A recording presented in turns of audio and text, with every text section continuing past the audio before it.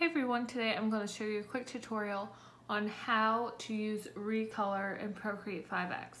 So a lot of people have been very vocal about the fact that Recolor is gone and it's not in the adjustments panel.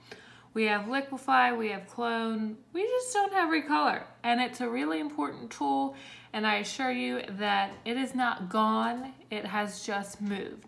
Now, I know Procreate is still working on a permanent home for where they want Recolor to go, but until then, I want to show you how you can access it so you don't have issues with your projects. Okay, so all you have to do is go to Actions, Preferences, Gesture Controls, make sure you're on Quick Menu and set up your Quick Menu. Right now, if you've already done this, click Done. If you haven't, tap on whichever gesture you want to pull up your quick menu. Okay, so my gesture is Apple Pencil double tap. So I'm gonna double tap right now. Okay, so now all we have to do is hold down one of our quick menu buttons and find Recolor. So here it is, Recolor. So let's tap on that.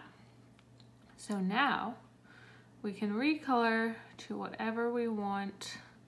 Let me change this to like a lighter color. There we go.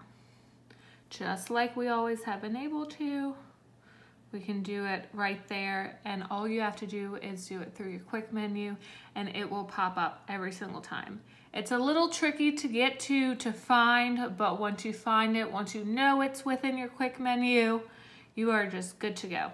So thanks so much for watching, and I'll see you next week.